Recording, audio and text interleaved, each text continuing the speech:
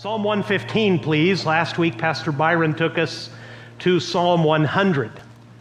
I'd like to stay in Israel's songbook. That's what the Psalter is. That's what the book of Psalms is. It's their playlist. It's their hymn book. We are hearing Israel worship in every season of their life. Many of the Psalms, most of the Psalms that have a name with them are written by King David, but not all of them. But they're all music. That's why you can find so many different moods inside of the Psalms. There are Psalms of celebration where you can practically hear the volume of Israel's music, the clamor of the dancing and the shouting and the clapping as they celebrate who God is and what He's done. And then there are painfully dark Psalms, one that doesn't resolve at all. It just leaves you in the darkness, kind of like jazz music that doesn't resolve at the end. If you're a musician, most music resolves. It gives the listener off the hook with something like, ta-da, and you know it's over. There is one psalm where literally it ends in darkness and you turn the page hoping that there's more, and there's not. Why is there a psalm like that? Why does David begin in Psalm 13 calling out to God, wondering how long God will continue to forget him and ignore him, turn his face away from him?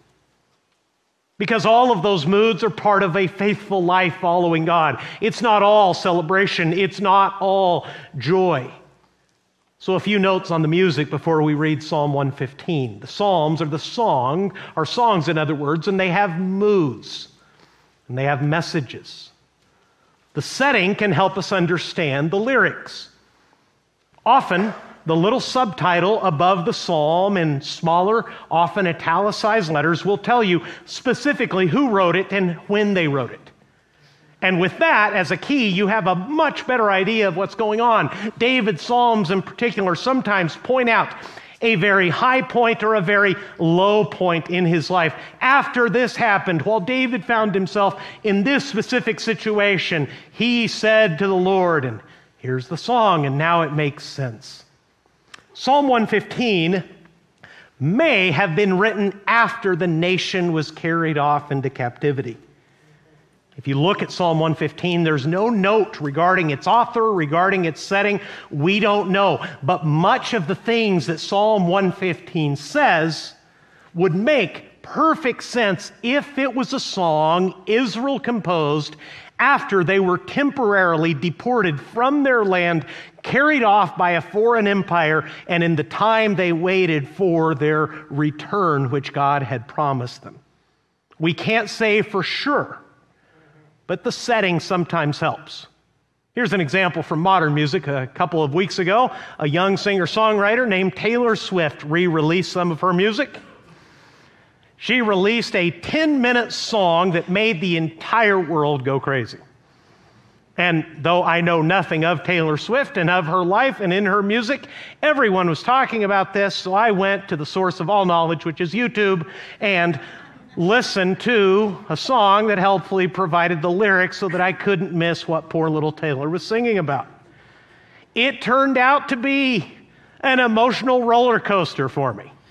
To my own embarrassment, I nearly became a Swiftie listening to this song because it spoke in very painful, very relatable language of being in a relationship where you find yourself disappointed and betrayed and embarrassed. And anybody who's ever been dumped, and I got dumped a lot before my wife came along and had mercy on me. God answered my prayers and finally sent me the one that is for me. I could relate, and I'm like, this is why people like her. But the really troublesome part was people dug into the lyrics and they identified, they think, the actor who treated our little Taylor this way and started throwing his name around the internet. He may never work again after people get done with him. If you understand the setting, the song makes more sense. There's also some things in the music that will become apparent, especially if you ever did anything like sing in a choir, or you've listened to choral singing, or they used to take you to Mass or some liturgical church setting where there's something called call and response. As we get down to the end of the psalm, again, we don't have the musical notations, we just have the lyrics. But you'll notice the pronouns are doing strange things. And I can almost hear a cantor, one man singing aloud and a choir answering. Or I can hear a few people singing and all the people in the congregation singing one part and all the priests singing another. When I get there, you'll see what I mean. But at the heart of this song, this isn't senseless music. This isn't brainless music. This isn't a catchy hook written to sell us, the rest of us uncultured rubes, millions of dollars worth of records and make us pay hundreds of dollars to go to a concert. This is spiritual life. This isn't just a playlist. This is the singing of God's people after Him in the middle of their trouble. And the question that is at the heart of Psalm 115 is this: how can we keep trusting God when everything seems to be set against us? Israel finds itself, and I'm going to show you that a modern lyric has been poorly written. From the very first lyric, Israel is humbly, quietly signaling, Lord, we're in deep trouble. People don't believe in you because our lives are so miserable. But we will put our trust in you. We will trust you again. We will remember the truth of who you are, and we're going to keep trusting you in these circumstances. Let's read Psalm 115. Let me read it aloud to you. You'll begin to see what I mean, and more importantly, what this psalm means. Not to us, O Lord, not to us, but to your name give glory. For the sake of your steadfast love and your faithfulness. Here's the humiliation. Why should the nations say, where is their God? Our God is in the heavens. He does all that He pleases. Their idols are silver and gold, the work of human hands. They have mouths but do not speak, eyes but do not see. They have ears but do not hear, noses but do not smell. They have hands but do not feel, feet but do not walk, and they do not make a sound in their throat. Are you beginning to get the picture? Those who make them become like them. So do all who trust in them. Here comes the antiphonal singing. Here comes the call and response. Listen, you can almost hear it. O Israel, trust in the Lord. He is their help and their shield. O house of Aaron, trust in the Lord. He is their help and their shield. You who fear the Lord, anyone, Jew or Gentile is what that means. You who fear the Lord, trust in the Lord. He is their help and shield. The Lord has remembered us.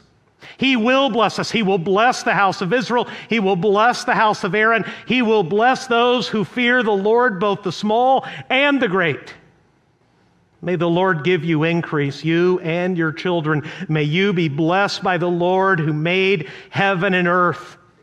The heavens are the Lord's heavens, but the earth He has given to the children of man. The dead do not praise the Lord, nor do any who go down into silence.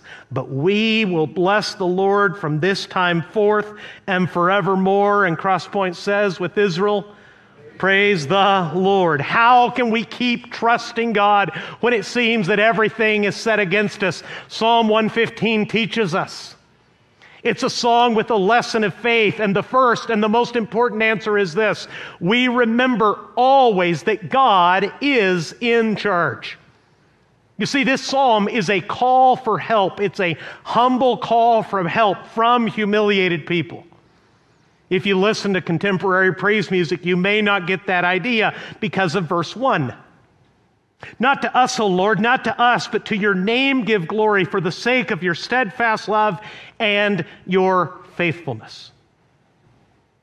Contemporary songwriter who's written some wonderful music had a song 10 or 11 years ago that began with that lyric. It's a great song. It's filled with biblical ideas, but in terms of Psalm 115, that song missed the mood of this one, because that song is nearly a dance tune. It is happy and celebratory, and Psalm 115 is not. If you read verse 2, you'll know that. Why should the nations say, where is their God? Do you get the picture? Israel is saying to God, everyone around us is saying, your God's a farce. He doesn't exist. You people claim to know the living God. You noticed how your lives are terrible? You notice the ruin you're in? Have you noticed that we're in charge of you? Again, this would make very good sense if Israel has already been carried off into captivity. But this is essentially their story with very few interruptions their entire life. They're always running from someone. They're always afraid of someone, with very few exceptions in their life as a nation.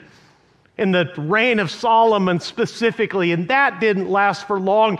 Israel is always being embarrassed, is always being humiliated by the nations around them because they make the foolish mistake of serving the idols of the gods of the nations around them rather than the God who acts according, verse 1, to his steadfast love and his faithfulness. The first 3 verses are a call for help. God, because you are steadfastly loving, because you are faithful, please help us. Why should the nations around us say, where is their God? And here is their life-saving answer. Verse 3, our God is in the heavens. What does the rest of it say? He does what? All that he pleases. That's one difference between you and God. Do you do everything you please? Buy anything you want? Manage your schedule just the way you want, run your health, run your life, run your possessions, control your relationships in just the way that is pleasing to you? Absolutely not. God is in heaven. He does everything he wants to do, and God helps his people because he's good, not because we are. Please understand that biblical idea. It runs through the entire Bible. The reason Christians are often ashamed and embarrassed and weighed down by the guilt of their sins and feel unworthy to ask God for help is because they do not feel worthy of him. Here's the biblical truth. We're not. We can't impress him. There's nothing we can bring into his presence to say, we stand on an equal footing with you. You have to listen to us. That's not Israel's plea at all. Not to us, O Lord, not to us, but to your name give glory. For the sake of your steadfast love and your faithfulness, God, the nations are making fun of us. Act in keeping, not with our need, certainly not in keeping with us deserving it. Act in keeping with your steadfast love and your faithfulness because you're the God who's in heaven who does anything and everything he pleases. When you are most in need of God, in my experience personally and in talking to hundreds of people down through the years, when I am, through my own choices, through my own attitudes, through my own sinful behavior, I have removed myself the farthest from God, that's when I least want to talk to him. That's when the Bible stays closed. That's when the prayers dry up. That is when you most need to come to him, remembering that he's going to listen to you, not according to your goodness, but according to his own. God helps people because he's good, not because we are. Daniel understood that. I want you to hear Daniel praying. There's no doubt about when Daniel prayed this prayer. He was in actual captivity. Giving you a lot of biblical ideas here, but while Israel was in captivity, while Daniel had been carried off into slavery in that foreign empire, he was reading the prophet Jeremiah. He was reading the same book that's in your Bible, and he came to understand through reading God's word that the time of their captivity was almost at an end, that they were very close to the time of the restoration. And when David saw that, he was both elated and heartbroken. And in Daniel chapter 9, if you've never read it for yourself, read it this afternoon. Daniel offers one of the most important prayers in the entire Bible. And listen to him pray because it'll give you confidence to approach God on the basis of his goodness, not your own. Daniel chapter 9 says this, "Oh my God, incline your ear and hear. Open your eyes and see our desolations and the city that is called by your name. Don't miss this. For we do not present our pleas before you because of our righteousness, but because of your great mercy. O Lord, hear. O Lord, forgive. O Lord, pay attention and act. Delay not for your own sake, O my God, because your city and your people are called by your name. We appeal to God on the basis of two things. He's absolutely in charge, and the God that is in charge is good. A second thing that Psalm 115 teaches us, we remember, as Israel did, that the substitutes we have for God are utterly worthless.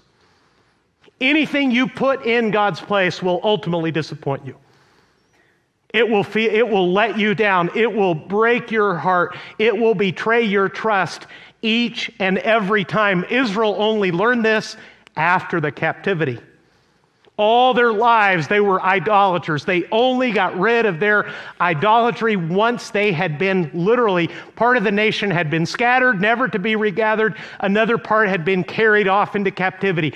When they returned, they sought God in earnest. When they returned, they paid careful attention to His Word. That's what they learned, and it's reflected here in verse 4. Their idols are silver and gold. I want you to see the contrast. Verse 3, our God is in the heavens. He does all that He pleases. Our God's in charge. He's above us all. He does anything He wants. On the other hand, their idols are silver and gold, the work of human hands. They have mouths but do not speak, eyes but do not see. They have ears but do not hear, noses but do not smell. They have hands but do not feel, feet but do not walk, and they do not make a sound in their throat. Are you getting the point? What can an idol do for you? Nothing except degrade you. Look at verse 8. Those who make them become like them. So do all who trust in them. That's a heavy statement. People who make idols and people who trust idols will become like the idols they made. In other words, lifeless, useless, barren, unimportant, blown away by the wind of history. You say, well, thanks for the history lesson, but we're in the United States in 2021. This is not an idolatrous time. Your laughter tells me that you get the point.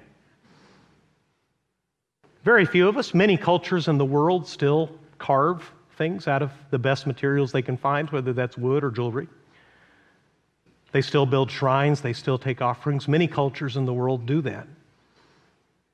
Very few people born in this country and raised in the Western, highly civilized, highly secularized Western culture of the United States do that. But we make our own idols. They're called success. They're called achievement. They're called pleasure. They're called being the envy of the neighborhood.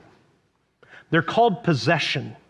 They're called leisure. They're called having enough, knowing enough, being enough that you are in charge of your entire world. This is part of the prison of disobedience that keeps secularized Americans away from God. And the warning is that idol cannot possibly help you. If you give your life to trust in those false ideals, if you turn away from God and trust those idols instead, you will be certainly lost. You will be as lifeless as the idol you gave your life to. The story of the Bible, from cover to cover, even before Jesus appeared on earth, is that idols are always vying for men's attention. The attention of men and women on this earth is competed for by their idols, whether they idolize themselves or another person or another belonging or a certain status or a certain achievement, all kinds of things. Call out for your confidence all your life, and the only way to be saved by God is to turn from your idols and trust Him instead. This runs right through the Bible. Centuries after Psalm 115 was written, Paul brought the good news of Jesus to a city called Thessalonica in modern-day Greece. And he wrote those people after leaving them in a hurry because of persecution. He wrote them a letter, and in 1 Thessalonians chapter 1, Paul told the Thessalonians how they were saved. Listen to it, it'll help you. He said, "You turn to God from idols to serve the living and true God, and to wait for his Son from heaven, whom he, God, raised from the dead, Jesus, who does what? He delivers us from the wrath to come." How were the Thessalonians saved? By turning away from their physical idols and turning to Jesus, who alone can save them. The death and the resurrection of Jesus is the focal and foundational part of all of human history. It is Jesus who saves people the only way. The Israelites, the Thessalonians, and modern-day Americans and people all over the world, wherever we're going to send this missions offering, all the idols are different, but they all take people away from God, and the only way to be saved is to turn from them and start trusting God. The trouble is that idols never stop competing for your trust in God. All your life, listen, I've been a Christian almost my entire life. By God's grace and through the faithful example and teaching of my parents, I trusted Jesus when I was just a little kid. But to this day, all kinds of things call out for my attention, for my excitement, for my devotion, for my trust, for my passion, more than the Lord who is in heaven, who does everything he pleases. I know this is an issue for modern-day Christians because of what John the Apostle wrote to Christians in the first century. Let me back up so you can see the movement. We've been in the Psalms centuries before Jesus was born. We've made a quick stop in Thessalonica to Greek-speaking people 2,000 years ago, where Paul tells them the reason you are saved from the judgment of God is because you turn from the idols to Jesus. In 1 John, one of the last letters written in the entire New Testament, a heartfelt message from the closest of Jesus' apostles says this, 1 John chapter 5. "We know that the Son of God has come and has given us understanding, so that we may know him who is true, and we are in him who is true, in his Son, Jesus Christ." Who is Jesus?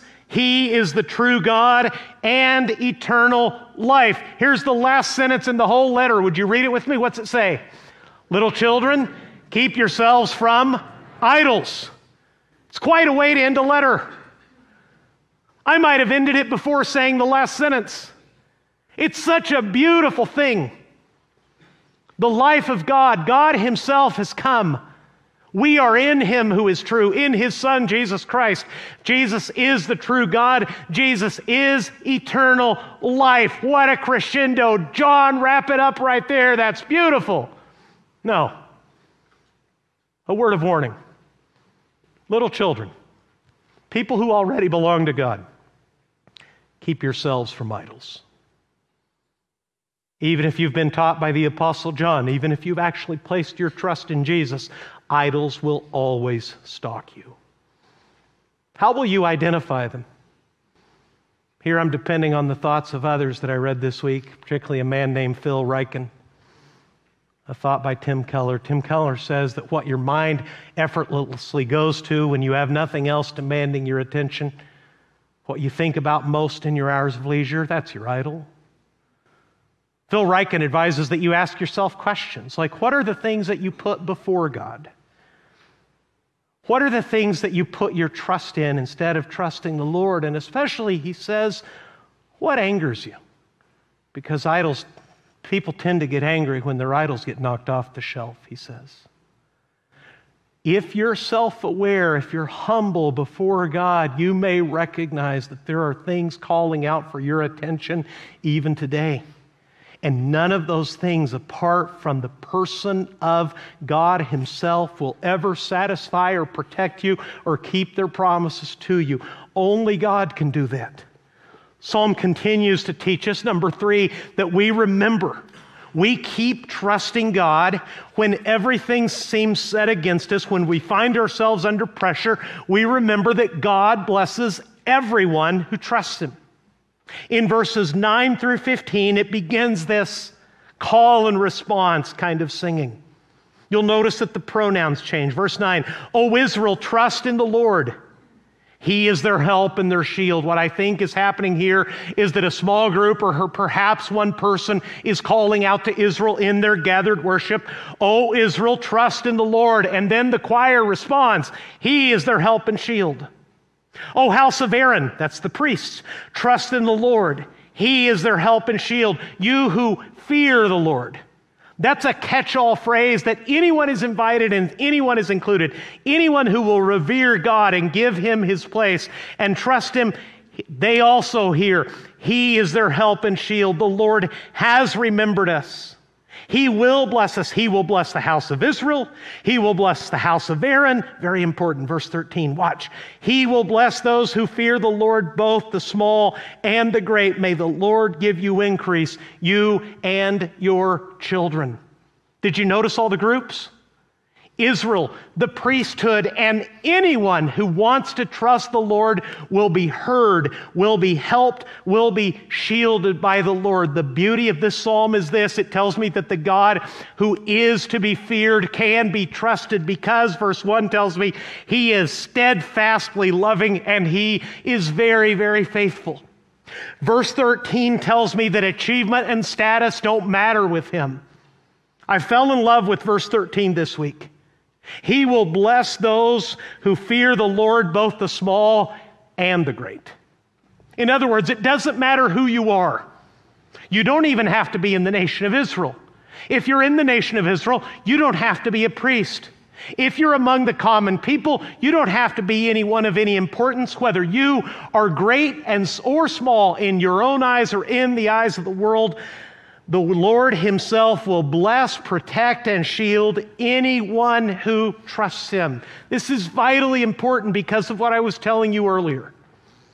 The people who are most desperately in need of God are reluctant to come to him specifically and precisely because they feel their needs so greatly. That's exactly when you want to come running to him.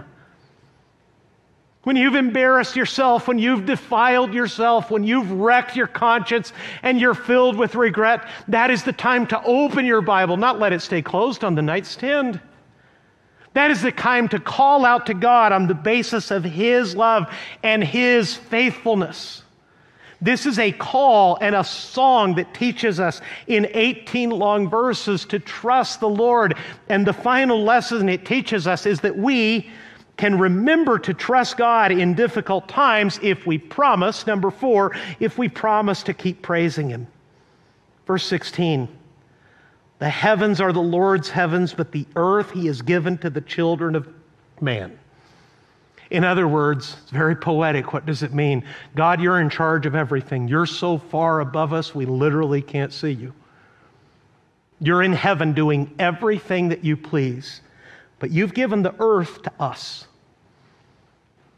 Your humble, frail, often sinful, often mistaken, often forgetful creation, you've given us our little time and our little space on earth. And what we're going to do is use the life you've given us to praise you. Verse 17, "The dead do not praise the Lord, nor do any who go down into silence, but we will bless the Lord from this time forth and forevermore. Praise the Lord." Let me be very specific and I'm done. We're living in a troublesome, difficult, confusing time in the United States. And I'm not talking about the nation as a whole. I'm talking specifically about Christians. The Bible says that judgment must begin by the house of the Lord. We are accountable to the Lord and we are accountable to each other. And I'm not going to name any names because I don't want to add to the division. And I don't want to send you down a YouTube rabbit hole like I've fallen into for about 2 years. But many Christian leaders who have loved and esteemed and preached the sovereignty of God for years, both ordinary people and pastors and professors and theologians, in the current suffering and pressure that we're all under of every kind, whether it's social or political or economic or relational, they are acting and leading people into a fearful reaction that would make it seem that God is not in heaven and is not in charge anymore. That we need to esteem other things, that we have other things that we must take care of for life to be worth living and for God to do what he wants on the earth. The psalmist has the completely opposite idea. The nations around us, God, they're taunting us. We are poor and persecuted, surrounded by our enemies. They literally call out to us and say, hey, where's your God anyway? Aren't you the fools who call yourselves God's people? How's that working out for you? God, we will remember that you're in heaven doing everything you want. We're going to ask for your help, not because we deserve it, and not because we've earned it, but because you are so loving and so faithful. See, you have a greater name than Israelite. You're God's own child. Jesus calls you his friend. God calls you his beloved son or daughter. And people who remember who God is and remember what God does can always trust him. The point of idolatry is, under the pressure of our current circumstances, to turn away from the Lord and to trust someone or something else to get this in order, and then we will go back to the God we once knew. No, the dead do not praise the Lord, nor do any who go down into the silence. We will bless the Lord from this time forth forevermore. And Crosspoint says with Israel, the last phrase, praise the Lord. Let's pray.